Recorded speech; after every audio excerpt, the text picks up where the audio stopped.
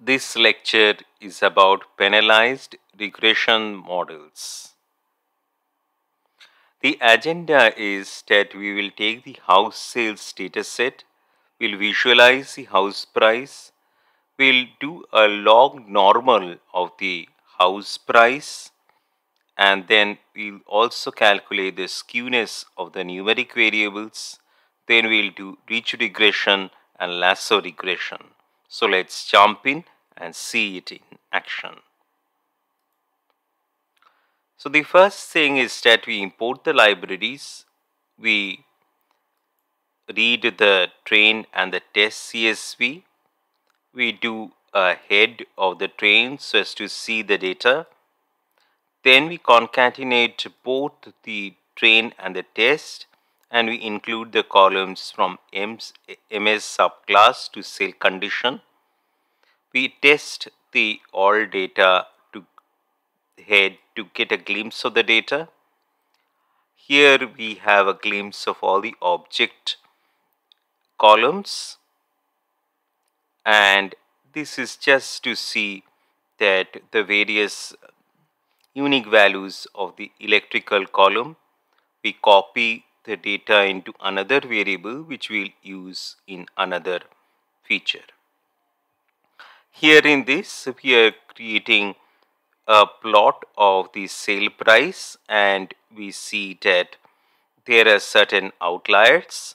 So what we will do here is that we will take a log of it, and the log 1p in numpy log 1p. It is natural. Let's see what it is. It returns the natural logarithm of 1 plus input array element wise. Calculates log of 1 plus x. So this is also the train of the sale price after the log 1p, and you can see it is normal. Similarly, what we are doing is that we are getting only the numeric features, and these are the numeric features. What we do is that we calculate the skewness of the numeric features here, and we are choosing the skewed feeds which are having the skewness greater than 0.75. Just a brief recap of what is skewness. Skewness is the measure of the degree of asymmetry of a frequency distribution. If the distribution is symmetrical, then the mean, median and the mode is the same. If it is positively skewed, then the mean is greater than the median and the median is greater than the mode.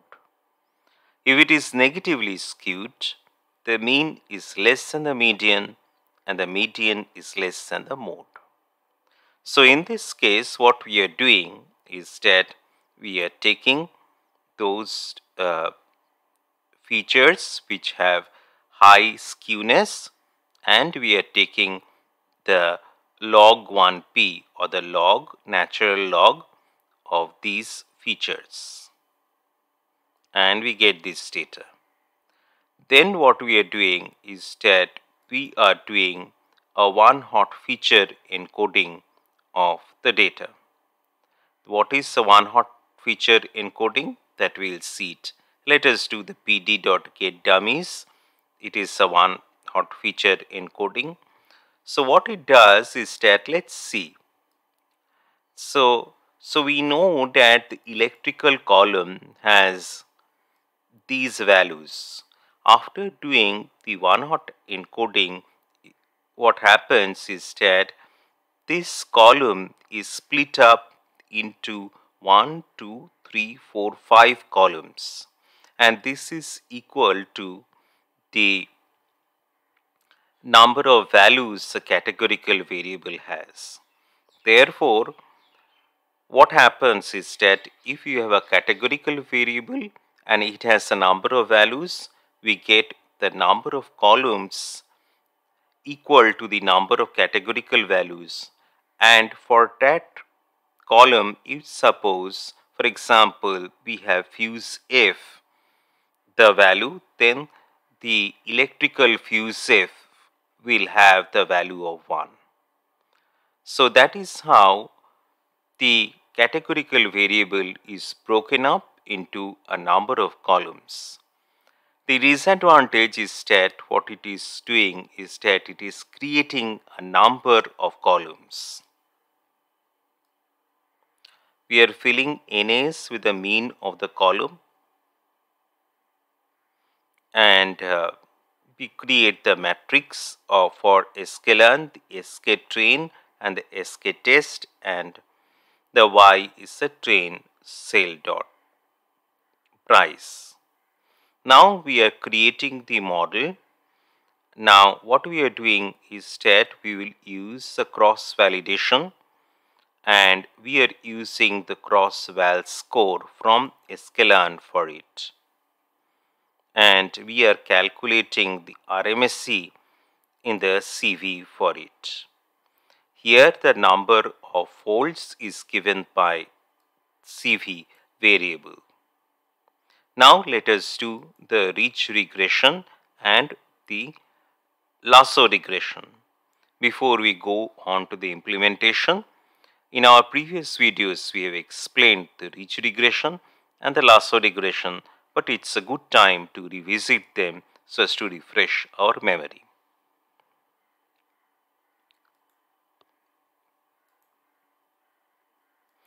The ridge regression and the lasso regression is the family of penalized regression models.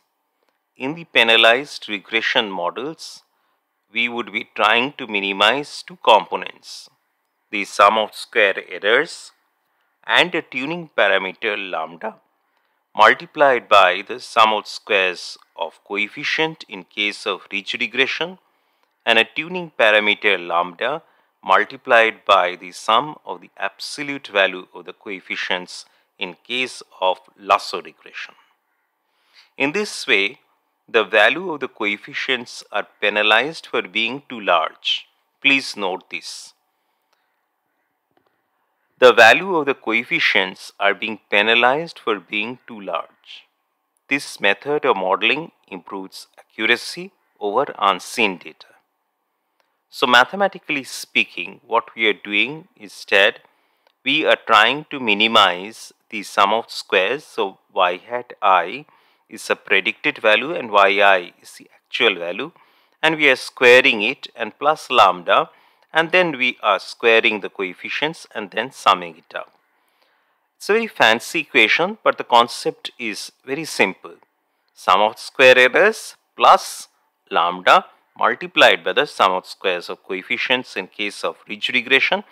And similarly for the lasso regression, it is this part is the sum of squares and this part is the sum of the absolute value of the coefficients. So let's jump in and see the implementation of it. So we are doing the regression, and here the lambda, here we are making it the values of lambda, we are saying it as alphas, and these are the alphas that we are going to change in our ridge regression. And we do a cross validation and we get the values of the cross validation here.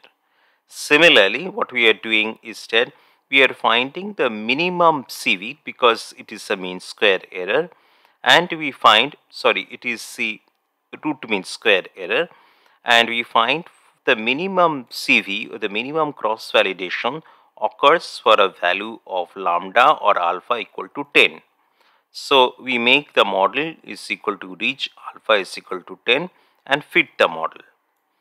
And then we get the coefficient of the models, and then we see that there were 288 variables and Ridge has picked 288 variables and eliminated 0 variables. But for the lasso regression, we repeat the same thing. We have the alpha, we create the CV ridge, and we do the cross validation, and we find the minimum cross validation error, or the RMSE. The minimum RMSE occurs for the value of alpha of 0.005. We then use some model.fit using the lasso, and then we find that it has picked 178 variables and eliminated the other. It has picked 110 variables and eliminated the other 178 variables. So you see that the ridge did not eliminate any variable, but the lasso eliminated a number of variables. Hope you liked the lecture of ridge and lasso regression. Here we have gone through the concept, we have gone through various concepts here. First, we have explored of how we can manage the skewed variables using the log transformation, and also we have understood previously in our first lectures about ridge and lasso regression, but now we are going and seeing a good implementation of ridge and lasso regression. Thank you so much